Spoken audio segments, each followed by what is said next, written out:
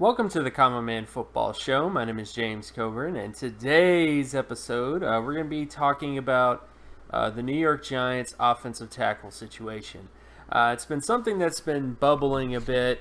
I haven't got a chance to do a video on them yet, and I figured the time is now to do this because I think it's a big issue and highlights some of the inefficiencies that some NFL offices have when it comes to offensive tackle evaluation.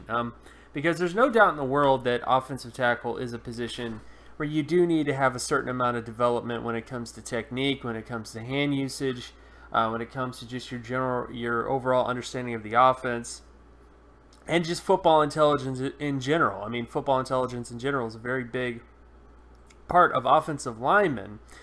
But at the end of the day, you do have to have some physical traits in order to be a great football player, to be great at any sport. You know, like, sure, Michael Jordan is a hard worker and incredibly intense, but he's also Michael Jordan, you know, and he has crazy athleticism and all this other kind of stuff. So I just think I wanted to highlight both these players based on their athleticism traits and just show you kind of the gravity of the situation here. So I'm going to leave the terms and definitions in the description, so if you're new to the channel and you don't really know what some of the terms I'm going to use are, just go to that place.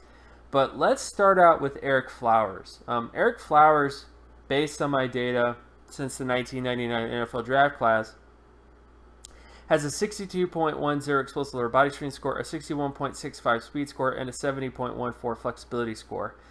Based on this, he does have Pro Bowl potential based on the bottom end thresholds. You know, these are bottom end thresholds. Like, every single Pro Bowler had at least this low of an explosive lower body strength score. Every Pro Bowler had at least this low of a speed score. Every Pro Bowler had at least this low of a flexibility score. But where Ereck Flowers runs into issues is when it comes to his athleticism relative to the averages. And we're going to get into more of this when we actually look at the rest of the season for the Giants this year. But when you look at Ereck Flowers in terms of his athleticism and the averages, he's average in terms of flexibility, but he's not within the averages in terms of his speed, and he's not within the averages when it comes to his explosiveness. And this is with average starters. This isn't average all-pro players. He's nowhere near the averages when it comes to all-pro tackles, nor is he anywhere near the averages when it comes to Pro Bowl tackles in terms of his overall athleticism traits. So from the get-go, you're basically looking at a player who has a starter ceiling, fringe outlier-ish Pro Bowl potential just based on thresholds, when he doesn't even fit within the averages of all-pro or Pro Bowl players when it comes to his overall athleticism traits. And then we get to the other guy in the mix who's even worse than Bobby Hart. You know, Bobby Hart is the right tackle for the Giants. He had a 52.28 explosive lower body strength score, 8.25 speed score, and 18.55 flexibility score. And he does not even register anywhere near the Pro Bowl thresholds.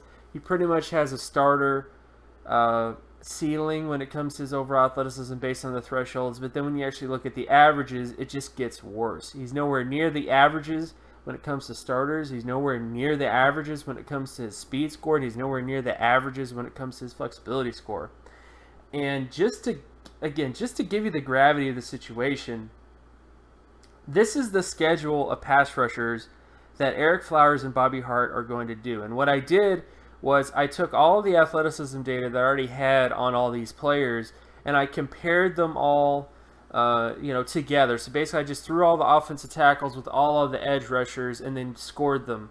And when you look at this, and basically overall athleticism is just all those scores combined, there's only going to be 2 pass rushers on their schedule where they actually are, where Ereck Flowers in particular is actually going to have an athletic advantage against these players in terms of overall athleticism data. In terms of the Tampa Bay Buccaneers, William Golston and Marcus Golden of the Arizona Cardinals, and both those guys are realistically going to be going up against Bobby Hart, and Golston and Golden have athletic advantages over Bobby Hart. This is why athleticism matters. It's why it matters. And I do understand that, again, technique is important. You do need to have great technique. You do need to have good coaching. You do need to have really great football intelligence. You do need to have good hand usage. All the cliche things that offensive line coaches talk about all the time. It's true. All of it's true. But you have to have a baseline of athleticism in order to win these matchups, in order to do well against these matchups. Because, I mean, this is ridiculous, guys. I'm sorry. Like, when you have an offensive tackle, your top offensive tackle, Ereck Flowers,